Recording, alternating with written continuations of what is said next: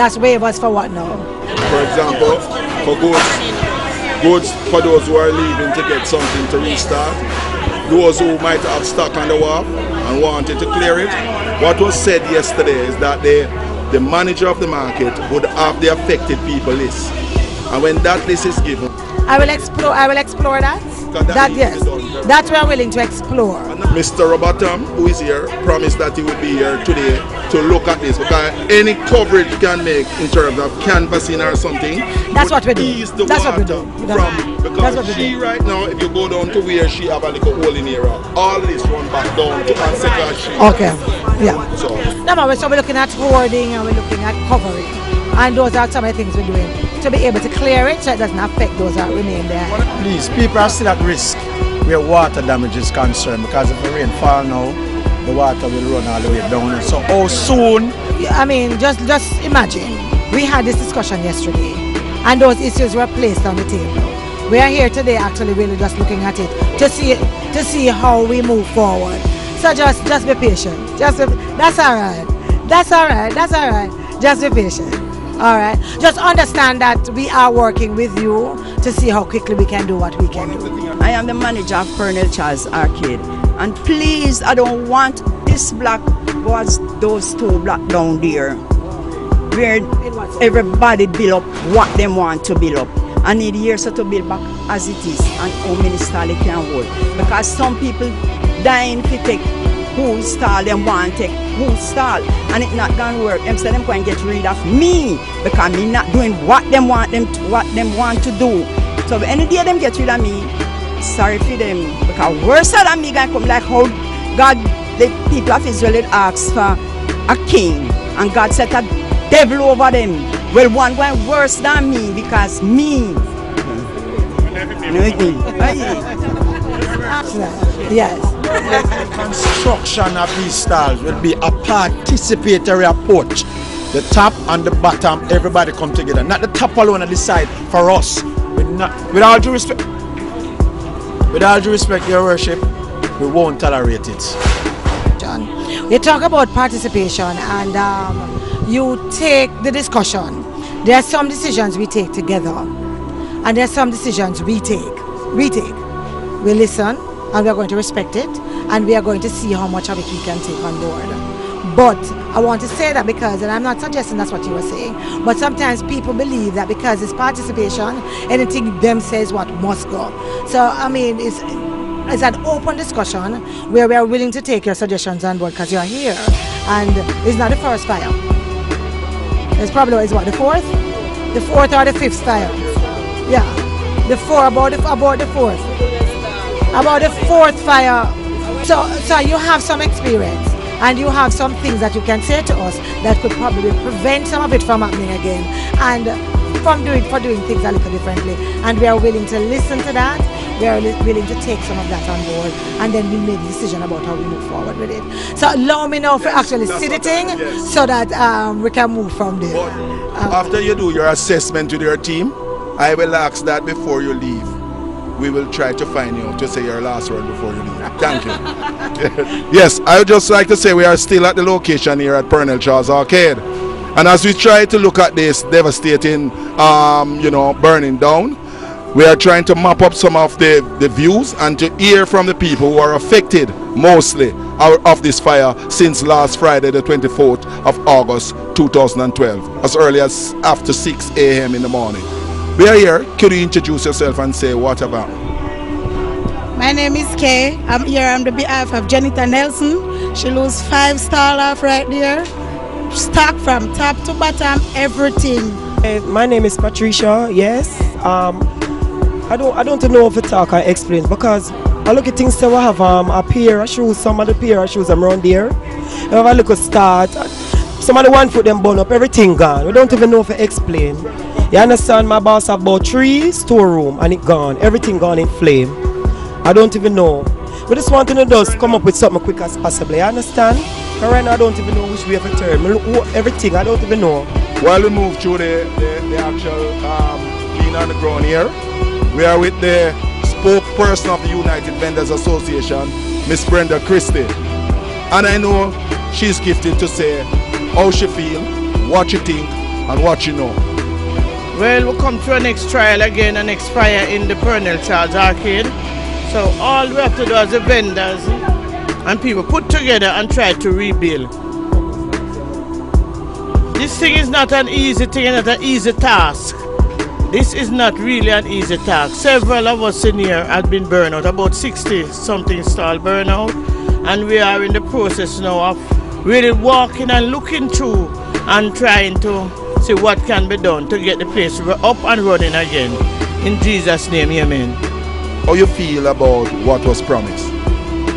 Well, I believe if they stick to their word, we will get through here in the next 4 to 6 weeks.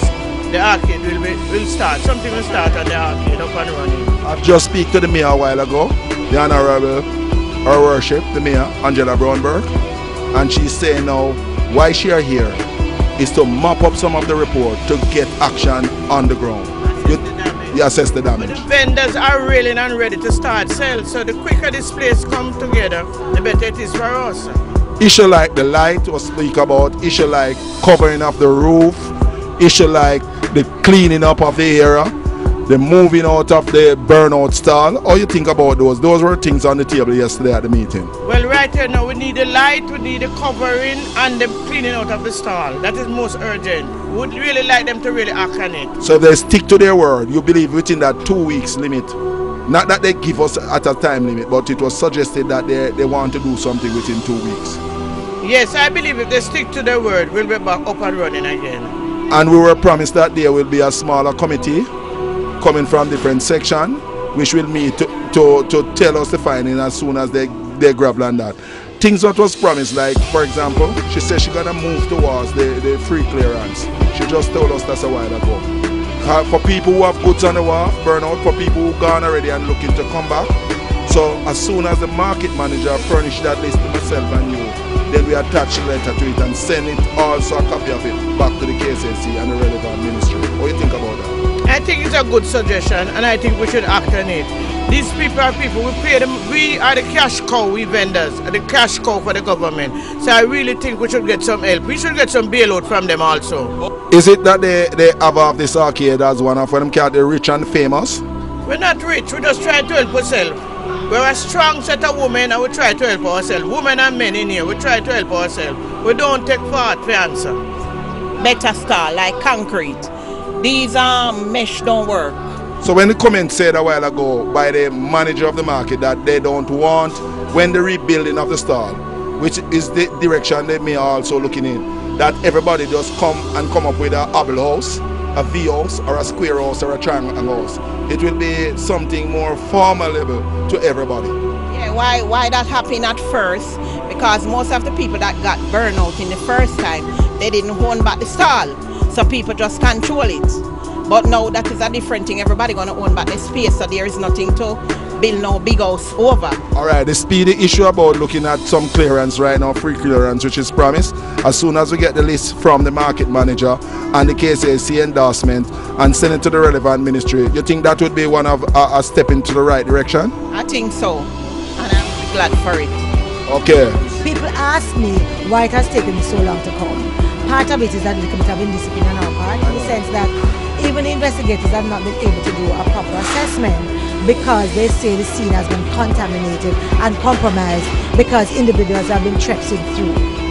And so I didn't want to contribute to that. I wanted to give them enough time to do their investigation, do what they need to do, and so on, which is what I did.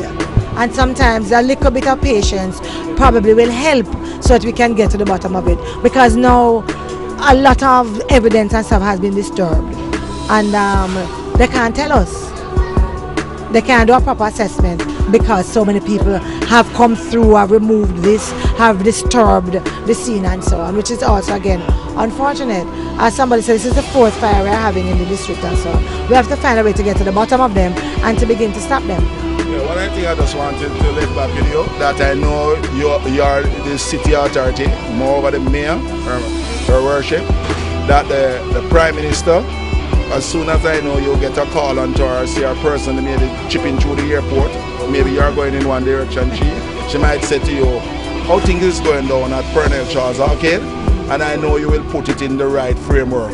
She has been cautious. I mean, we have been talking about what is happening because, as I said to you, I've been keeping in touch with the persons who have been working here, whether it is the city inspector, the commercial services manager, individuals with responsibility for the markets and for Pearnel Charles Arcade. So I mean, it's not that because I haven't been here physically doesn't mean that I don't know what is happening. I actually stopped out there the first day.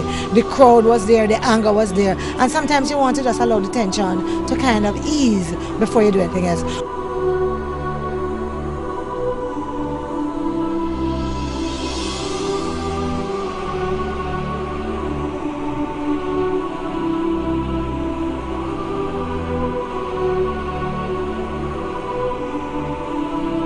We are here with a vendor and would like to you introduce yourself and say what you have to say at this time based on the devastation. I'm selling the Pearnel Charles Arcade as it just been the first time it I'm in here. And this is the 4th time fire for me. Can't take no more. But I know if you have goods you have to insure it. If you rent a house and you have your bed in there, if you're not insured and it burn up, the landlord now give back the bed. So I know it goes. So you know, anything them can do still them can go and do. You understand? You don't want them build it back and get back my spot to sell it. You understand? I think the mayor said that they are paying it, that's why she and our technical team is here and they wanted to move to that and also the clearing out of these stalls and the general cleaning out. I think they are close now with the assessment in terms of the assessors, like the insurance people. So you would like to see these immediate things and you will feel a bit comfortable in your mind. Not that you are totally comfortable. No, but we prefer these things clean up and everything and we just come back to one again. You understand me? Because every time we burn, we'll come back again, you know. We know if we bounce back, you know, and come right back. Your promise that if you have anything to clear, please, you will make sure check the list to see that your name is there and send it to the relevant ministry, Ministry of Finance, Custom and Excise, to see to it that it is all at all airports as soon as it's approved, that people can start benefiting that area too. In light of getting back some compensation, it is very clear that we, the Vendor Association, would have to use our good office, contact the Ministry of Local Government, the Ministry of Labour and Social Security, and also the Ministry of Finance, send it back to the KCLC, ask them to lobby for support, and to see what compensation. For example, there's a fire in Brownstone, St. Anne's, and we represent the vendors there. And they start out of 66 stars, 36 have put in. And from Monday coming, they will start the distribution. We know you never give anybody to put down, but the vendor there got back some compensation through the Ministry of Labour and Social Security. So we will push forward so that whatever you get, you can buy whether $1,000 US or what, it will make you a start. So we thank you. Since the fire of the 24th of August 2012, as early as 6:30 a.m. in the morning. We have another vendor who have suffered in that devastation. I would like to say something based on all what is happening since, because it's now 1 week since the fire. I want to hear your view. Introduce yourself. I'm Loban. They're talking about go buy and come back and get free clearance. Want to who can't make it back, figure buy. Who not have the money to start again, want to them people. And that more ask the mayor and them down at KCC and you.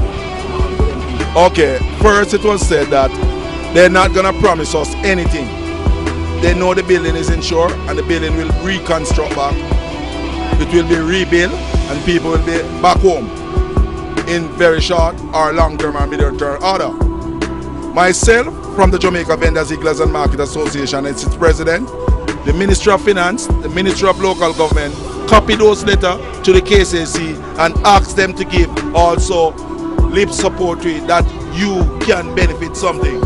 This is not new. I'm telling you about a situation right now in Brownstone, St. Anne's, where the arcade was burned out. The dry goods section was burned out. And since last week, out of 66 stalls, 36 have put back in. The roof have been replaced.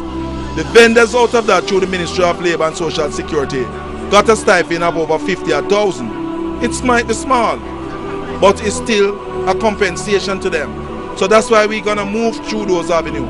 So why there's still hopes to get something from you.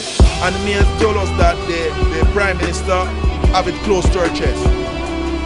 Wondering what is happening to you people down here. Yeah, that more because that's my concern. Because it's the second fire. The first one, Mr. Mackenzie keep a meeting down there, so, and tell the people then them can come, but them cannot talk. Yeah, but this is the fourth fire in Pearnel. It's the fourth fire. Now the second one, this catch me. So I can't talk about the first and the second. You understand? I mean the second, the third and the fourth. Nothing me no get back. I'm going to lose a lot. You can't go through so. How am I going to survive? You can't live so. How am I going to survive? Alright, if every time me get the money and stack it and it burn down. Yeah.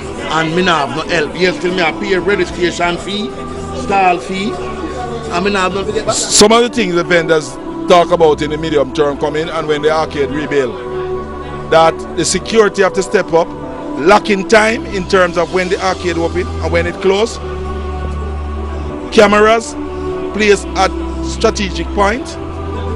All these going to be sheer issue on behalf of the vendors and your landlord, the KSAC.